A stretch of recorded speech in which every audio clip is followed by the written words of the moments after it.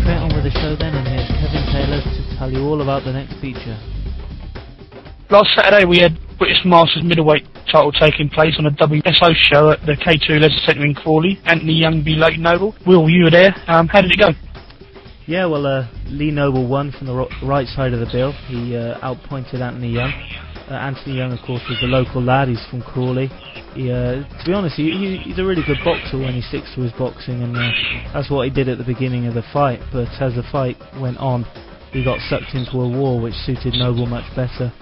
Noble, he really was the one with the power in the contest. He could hurt Young, whereas he hasn't got any stoppage wins, so he hasn't really got the power to hurt his opponent. The fourth round was a disaster for Young. He really got hammered. It looked like his trainer Jim Evans was going to pull him out with the towel. Ian John Lewis, to be honest, could have pulled him out. To his immense credit, he stuck to it, roared on by his home fans, and he slipped to a 97-95 points defeat in the end. Not seen much of Lee Noble. Is he a typical Ingle fighter? He's not actually. He doesn't mess his opponents about as well. On this showing, he didn't mess his opponent about as much as you'd expect from an Ingle fighter. He was very good defensively, a tight defence. He, as the Americans say, he wasn't afraid to stick in the pocket and let his opponent throw shots at him, and then roar him back with his own more powerful efforts himself. And on the undercard, the great name George Katsipas took on Gilbert Eastman. How did that one go? Oh, I was really looking forward to this one. This is the reason why I went down there, to be honest. And he's a banger by his record. He's a real knockout artist. He knocked out Cello Renda, and he's only lost one by a point to Prince Aaron at the York Hall. To be honest, I was a bit disappointed in Katsipas from Western-super-Mare. Yes, he was powerful. He's got those big, broad shoulders, and he puts out a lot of shots, but he's not very creative. Gilbert is at the wrong end of his career, really. He's coming off 2 stoppage losses. Obviously, firstly he got blitzed and around by Lockett, and then Gary Wilcombe did him as well. Not a bad effort from Eastman. He did actually have Katsipas down in the third, more an off-balance shot.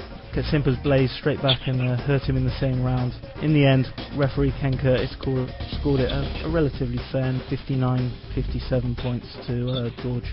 And while Thomas Ulrich was losing his European light heavyweight title over in Germany, his former opponent Matthew Barnes on the undercard, I believe. Yeah, he was there. He was up against a Norwegian called Kim Jensen. To be honest, it was typical Barney. The crowd are never really going to like him.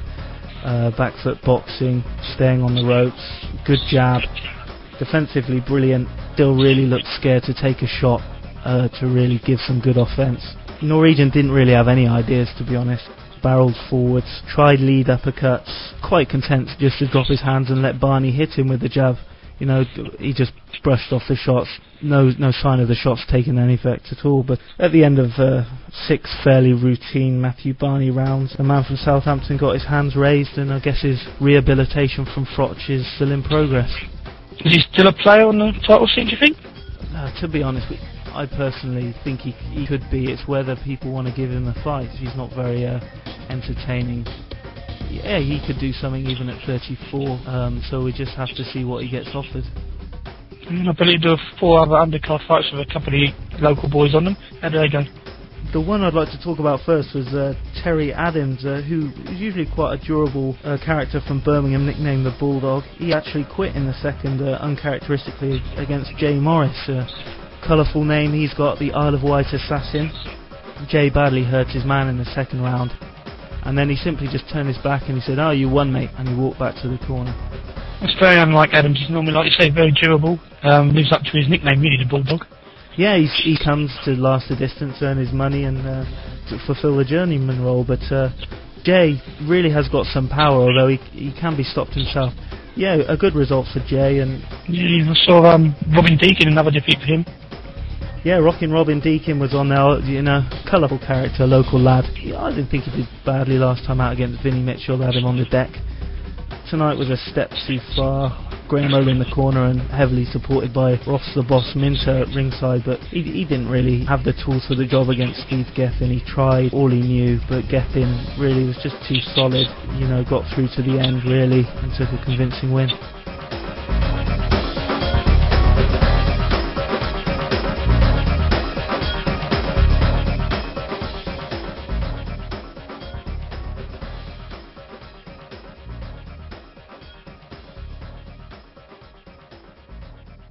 Pete, you're going over to Italy on Friday to fight for the European Union title.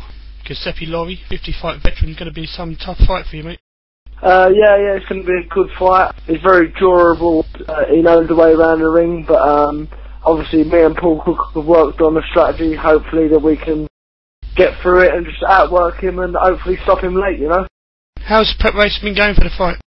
Yeah, brilliant. I mean, I've had great sparring with the likes of Nicky Cook, Colin Lyons and Kevin Mitchell, so I've got the best sparring in the country, you know.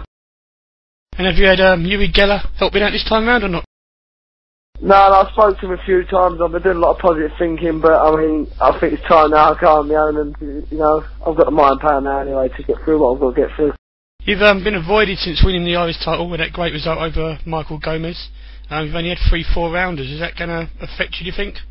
No, not at all. I mean, if you have good preparation of sparring and all that sort of work before the fight, I mean, as the rounds go on, I'm only going to get better, you know, and since I've been with Paul Cook, I mean, I've improved a lot, you know, with all the sparring and techniques that we've been doing and things like that. And I mean, obviously now it's another big opportunity like the Michael Gomez fight. And I mean, it's nothing to do with that. You look at my career all the way through, I've had to knock people out to get a decision, or I've had to, you know, well win the fights. I mean, there's a few times I've been robbed, and that's been at home in England. So I know what I've got to do when I go to Italy. I'm not going to get it on points, so I know what I've got to do. Just jump straight on him and just keep working, you know.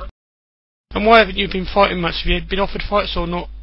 No, I ain't been offered nothing really. I mean, we got offered, we put the fight out to Lenny Dawes for fighting Lenny Dawes, but obviously this fight come up at the same time. I'd love to have fought Lenny Dawes, but, and the truth of it is, Kev, I'm not no light welterweight, but I ain't had the opportunities at lightweight. And now I want to have the, you know, I've took the opportunity at lightweight, but I'm going to go back down to lightweight because I am a lightweight, you know. There was talk about you facing Romanoff at one stage. Was that ever a possibility? Well, Frank Maloney said the fight was made. I mean, but Malario pulled out against Graham on that show, so that show fell through. So hopefully, if I can go and win this title, we can move me on, you know. But my future don't sit at lightweight. My future sits at lightweight.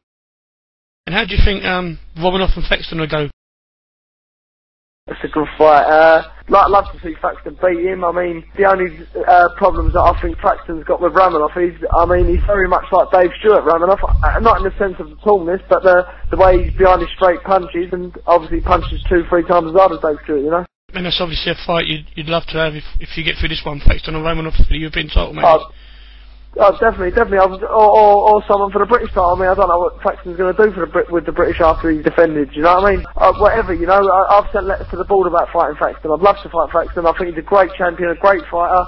I respect him 100%, but I think I'm at that level, you know? I mean, I know my records don't show that, obviously, like their records do, but like I say, records are for DJs, you know? It's about who you beat last, and I mean, it's only because I ain't had the opportunity to fight anybody, you know, since I've beat Gomez, you know? And obviously you moved to Paul Cook now. Was that just a case of moving trainer to get a different outlook on the training and things like that, or?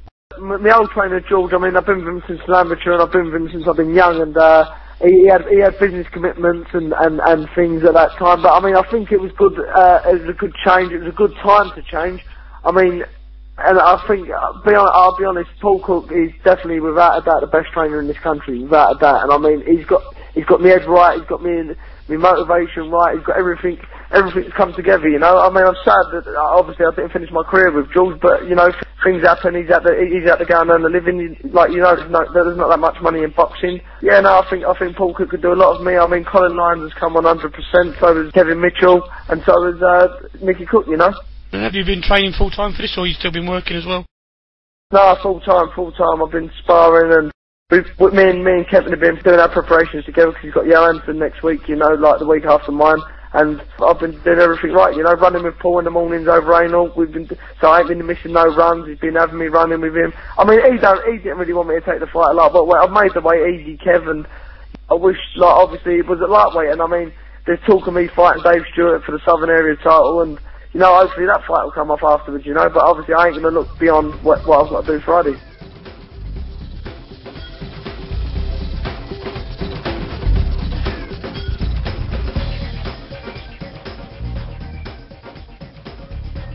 And that's all for this edition of